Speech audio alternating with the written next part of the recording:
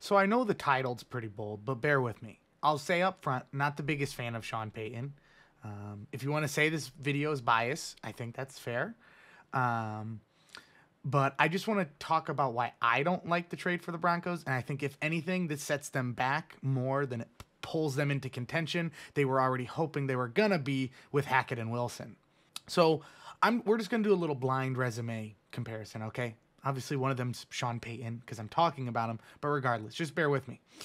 So Coach A has an overall record of 152 and 89.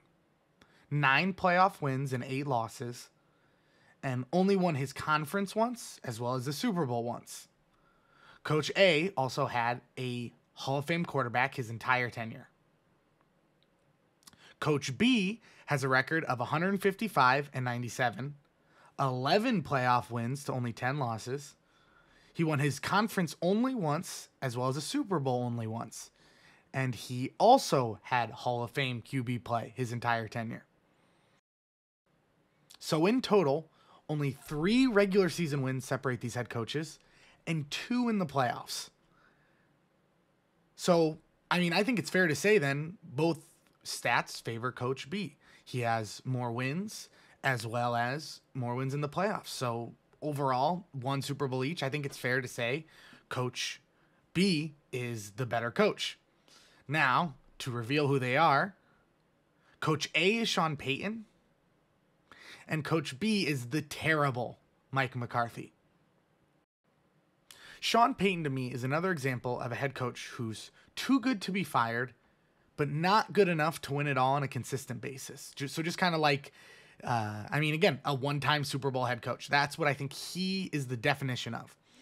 And, there's a ton of these in the NFL, and not all of them have had the luxury of consistent first-ballot Hall of Fame play, like McCarthy and Payton did in Breeze and Rodgers. McCarthy, Payton, Tomlin, all of these guys had Hall of Fame QBs almost their entire careers, won a Super Bowl in their first 5 years, and then did nothing for the rest of their tenures. And I think there's an argument to be made that kind of makes it look like it really wasn't your team completely when you came in and win, but some of the old regiment. And I know I threw Mike Tomlin in there, and people get pissed about that because for whatever reason, because he's never been under 500, people think he's, the best coach of all time. When in reality, I think he's very comparable to these other guys. He won a Super Bowl in his second year, went to the AFC Championship in year 4, and has only made 1 AFC Championship since 2016. And that's very similar to McCarthy and Payton. Success early, earned extensions, and stayed just good enough to keep their jobs and give off the illusion of contending. Some teams are okay with this, but in my eyes, and I think how the more common trend is now, this complacency kills your team. But I think in the modern NFL, we're seeing this more constantly changing staff and roster, and this is just the new way to build a dynasty. I'm going to use McVay as my example now. Early in his career, he's already changed franchise quarterbacks once within his first 5 years of coaching. He's retooled almost every position. Every free agency, it seems like he's making splashes, be it Bobby Wagner, Jalen Ramsey, Odell Beckham. The list goes on and on. He's okay with moving pieces as well as making splashes to get new pieces at the loss of losing draft capital or other things like players. He just does not let that scare him away. He understands that he has to make these moves, so he makes them. And I'd say it's fair to say this is working. He's been to 2 Super Bowls, won 1 in his first 5 years. That's more Super Bowls or as many as all of the other 3 coaches I referenced. And so I just think, you've only been in the head coach for 6 years in the NFL. And every year it seems like you're losing a coordinator. Zach Taylor to the Bengals, Matt LaFleur to the Green Bay Packers, Brandon Staley to the Chargers, and Kevin O'Connell most recently to the Vikings. Every year he's losing coordinators, but it's on the head coach to keep the team afloat, and that's what he does. As change happens, he embraces it and uses it to propel his team.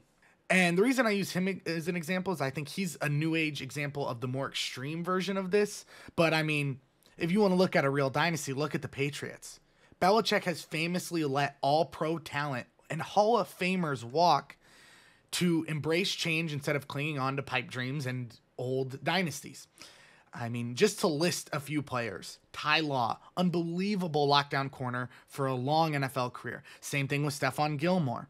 Aqib Talib, Vince Wilfork, Randy Moss, Adam Vinatieri, Richard Seymour. The last three being unbelievably talented Hall of Famers.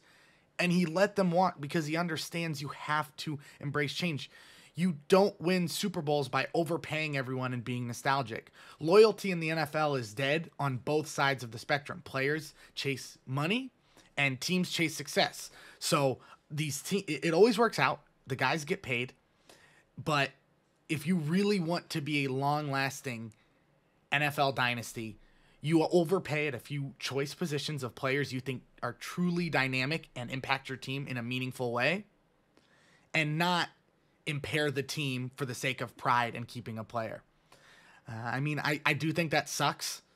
You know, it makes me sad as a fan having to watch so many great players get let go of. I mean, just this last offseason, the Colts have let go of Bobby Okereke, who was a player I really liked.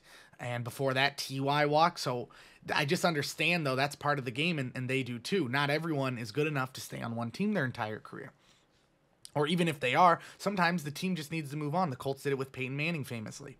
And so to just kind of wrap around on my point, I do think this trade was a mistake, but not for the Saints, for the Broncos. To give up a first in 23 and a second in 24 for a coach who wasn't coaching and only has one Super Bowl in his name, and on top of that, you get a third rounder, and you think that's what it's going to take to elevate your team. I just don't think it is. I think the Saints fleeced the Denver Broncos, and I really think this was as one-sided of a trade as they come. But feel free to comment on this video and let me know what you think. Be sure to also like and subscribe. And also, if you're interested, I'm going to link me and my friend Wilson have been doing a podcast that is currently only on Spotify, soon to follow on all other platforms. But I'll leave that in the description as well. But thanks for watching, and I'll see you next time. Peace.